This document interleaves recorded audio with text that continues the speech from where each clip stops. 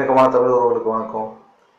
சபரிமலையில் பெண்கள் அனுமதி ஏற்புடையதா இல்லையா?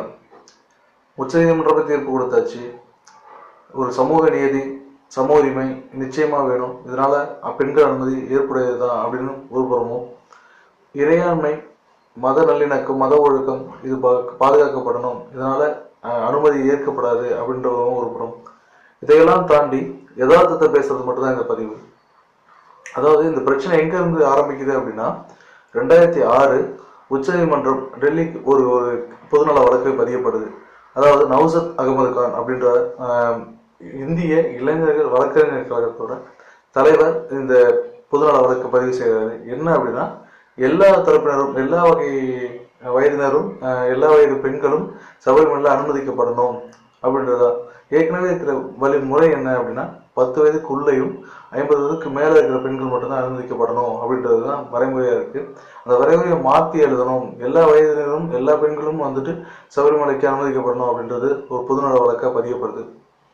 பின்னாட்கள் எத்தனையோ ஹியரிங்ஸ் இதெல்லாம் தாண்டி கடந்த செப்டம்பர் 28 ஒரு ஜட்ஜ்மெண்ட் உச்சநீதிமன்றம் கொடுக்குது. அதாவது 5 நீதிபதிகள் கொண்ட அமர்வு, அதாவது தீபக் மிஸ்ரா அப்படின்றவர் ஜட்ஜ்மெண்ட்டை படிக்கிறாரு.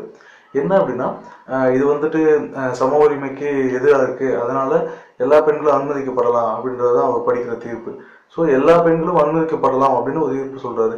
அந்த 5 நீதிபதிகள் குழுவிலேயே ஒரு பெண் இருக்காங்க. அவங்க பேர் இந்து மல்கோத்ரா. அவங்க என்ன சொல்றாங்க அப்படின்னா, இந்து இறையாண்மையும் மத நம்பிக்கைகளையும் அரசோ அல்லது கோர்ட்டோ தலையிடக்கூடாது, அந்த நிர்வாகமும் அந்த மக்களும் சேர்ந்து முடிவெடுக்கணும் அப்படின்னு சொல்றாங்க. இதுக்கு எதிர்ப்புகளும் கிளம்புது. இப்படி இருக்க உச்சநீதிமன்றம் தீர்ப்பு முடிவாயிருச்சு, பெண்கள் அனுமதிக்கப்படலாம் அப்படின்றது. பெண்கள் அனுமதிக்கப்படலாம் அப்படின்னு முடிவானதுக்கு அப்புறம் 2 தன்னை சமூக செயல்பாட்டவர்கள் அப்படின்னு காட்டிக்கிற 2 பெண்கள் உள்ள வர முயற்சி பண்றாங்க. அவங்கள தடுத்து கோயில் வாசல்ல ஒரு 500 மீட்டருக்கு முன்னாடியே வந்து அமுச்சு விட்டுறாங்க. அடுத்தது நிறைய பெண்கள் முயற்சி செய்கிறாங்க, திரும்ப விரட்டி விடுறாங்க, திரும்ப போகிறாங்க. இப்படி இருக்கிறப்போ இந்த 2019 ஜனவரி 2 ஒரு பெரிய வரலாறு மாற்றம் நிகழ்து. ஏன்னா யாருக்குமே தெரியாமல் ஒரு 2 பெண்கள் தங்களை வந்துட்டு டிரான்ஸ்ஜெண்டர்ஸ், அதாவது திருநங்கைகள் அப்படின்னு அடையாளப்படுத்திக்கிட்டு திருட்டுத்தனமாக கோயிலுக்குள்ளே போகிறாங்க. போய் சாமியை பார்த்துட்டுதாகவும் சொல்கிறாங்க. அதுக்கப்புறம் இந்த பிரச்சனை இன்னும் வலுவெடுக்குது, பல போராட்டங்கள் நடக்குது.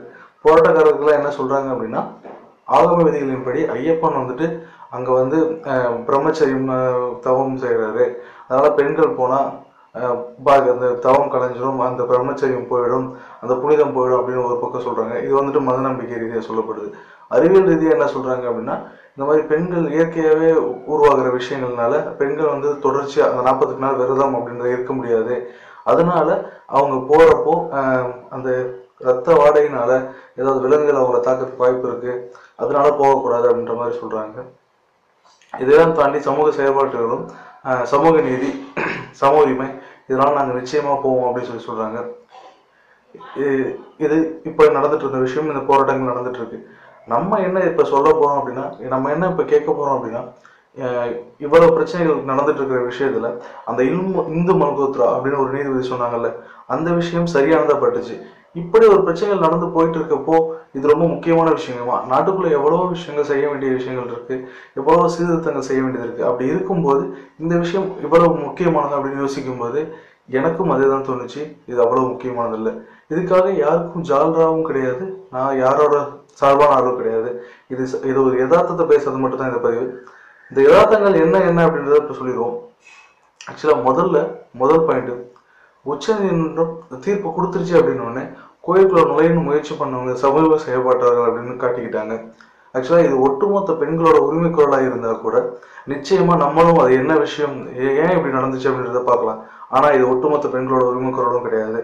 ஒரு சில பேர் சமூக செயல்பாட்டாளர்கள் சொல்லிக்கிட்டு இந்த நம்பிக்கை 800 வருஷமா வர ஒரு நம்பிக்கையை, 800 வருஷமா ஒரு பழக்க வழக்கத்தை, 800 வருஷமா ஒரு இறையாண்மையை உடைக்கணும் அப்படின்றதுக்காக, அதாவது அந்த பிரேக் பண்ணி அவங்க ரெக்கார்ட் பண்ணணும் அப்படின்ற ஒரே எண்ணத்துல மட்டுமே செய்யப்படுற ஒரு விஷயத்துன்றதுனால நிச்சயமா இதை ஆதரிக்கிறது ரொம்ப தப்பான விஷயமா தான் எனக்கும் தோணுச்சு.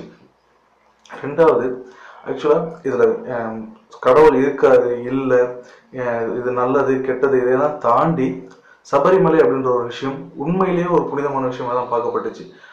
எப்படின்னு கேட்டிங்கன்னா, ஒரு மோசமான ஆளாக இருப்பாங்க. 48 நாள் மாலை போட்டதுக்கப்புறம் இந்த குடிக்கிறதாகட்டும், அவனோட நடத்தைகள், அவன் காலையில் எழுந்திரிச்சு குடிக்கிறதுலேருந்து, அவன் இந்த நாள் ஒழுக்கத்துலேருந்து, அந்த 48 நாள் உண்மையிலேயே ஒரு ஒரு ஒரு உண்மையான மனிதனாக வாழ்வாங்க. இந்த உண்மையான மனிதனாக வாழ்ந்ததுக்கப்புறம் பம்பா அப்படின்னு ஒரு இடத்துல போயிட்டு குளிச்சுட்டு திரும்ப மேலே போய் சாமியை பார்க்குற வரைக்கும் அவங்க வந்துட்டு இந்த 48 நாள் விரதம் இருந்து கோயிலுக்கு போகணும்னு நினைக்கிற வரைக்கும் அந்த எப்படி அந்த அந்த ஒழுக்கத்தையும் அந்த நடத்தையும் வந்துட்டு மெயின்டைன் பண்ணாங்களோ அதே மாதிரி அங்கே மேலே போய் சாமியை பார்த்து திரும்ப வரைக்கும் இருக்கணும். அப்படி இல்லை அப்படின்னு பொம்பளை ஆக்சுவலாக ஃபார் எக்ஸாம்பிள் இப்போ நம்ம பார்த்தோம் அந்த ரெஹானான்னு சொல்லி அது ஒரு பொண்ணு, அந்த பொண்ணு அந்த சமூக செயல்பாட்டல் அது ஒரு மாடல் ஆக்சுவலாக அது சமூக செயல்பாட்டல்னு காட்டிக்கிட்டு சபரிமலைக்கு போய் நிற்கணும்னு இருந்துச்சு.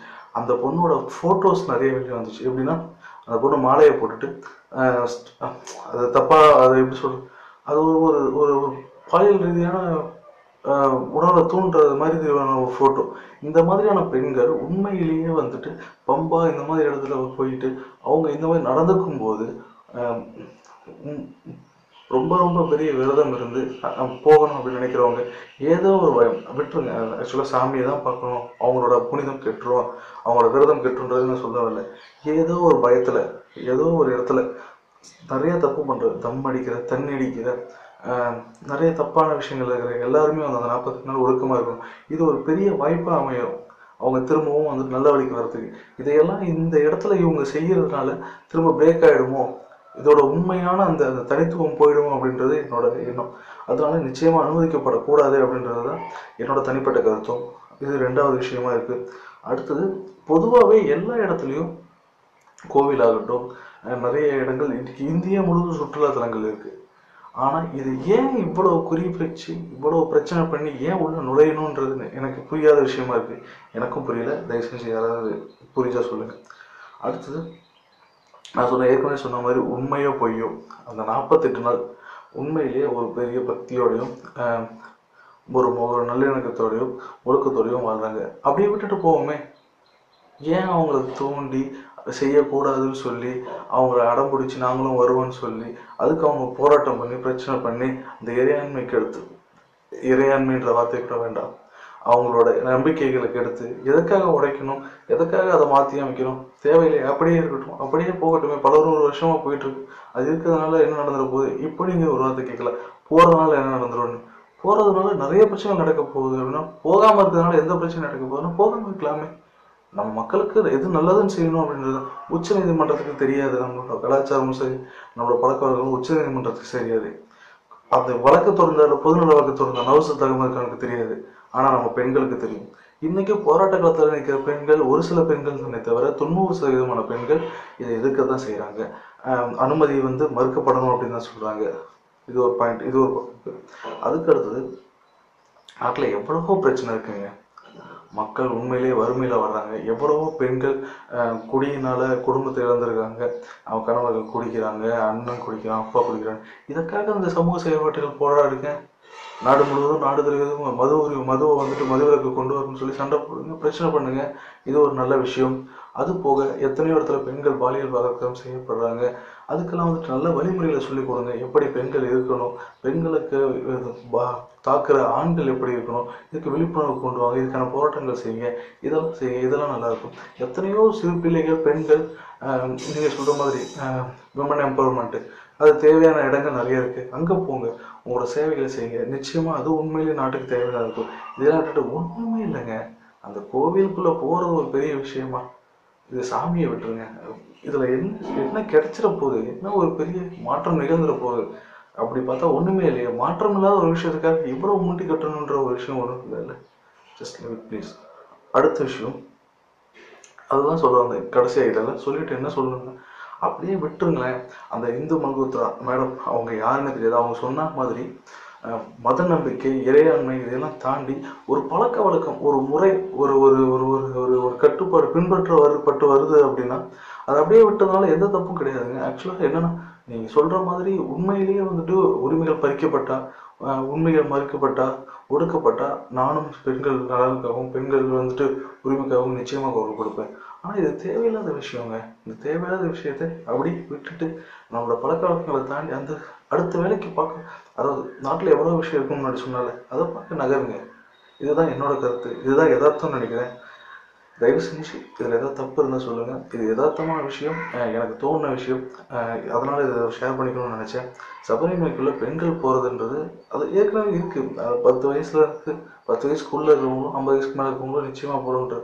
உண்மையிலேயே கடவுள் பக்தி இருந்துச்சு பார்க்கணும்னு நினச்சிங்கன்னா இப்போ 48 நாள் எப்படி விரதம் இருந்து போகிறாங்களோ அந்த மாதிரி அந்த 10 வயதுக்குள்ளேயும், அதுக்கடுத்தது அந்த 48 நாள் 50 வயசுக்கு மேலே இருக்கவங்க, அதுக்கப்புறம் அவங்களோட லிமிட்டை வச்சு அந்த பீரியடில் போய் பார்க்கணும்னு நினைக்கிறவங்க, எப்போ நான் பார்க்கணும்னு நினைக்கிறவங்க நிச்சயமாக பாருங்கள், புத்தியோட தரிசிங்க. யாரும் வேணாம்னு சொல்ல. அது வரைக்கும் இந்த நம்பிக்கைகளையும் இந்த ஒரு பழக்க வழக்கங்களையும் உடைக்காமல் பார்த்துக்கோங்க. நன்றி.